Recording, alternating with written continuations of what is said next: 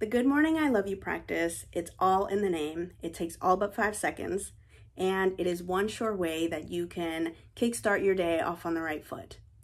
What you do, it's simple. When you get up in the morning, walk over to the mirror, look at yourself in the mirror, and tell yourself good morning.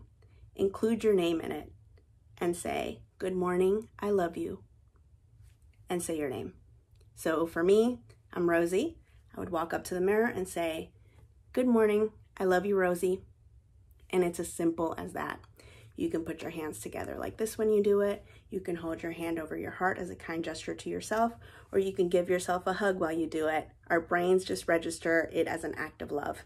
It doesn't know whether it's us doing it or someone else that's hugging us.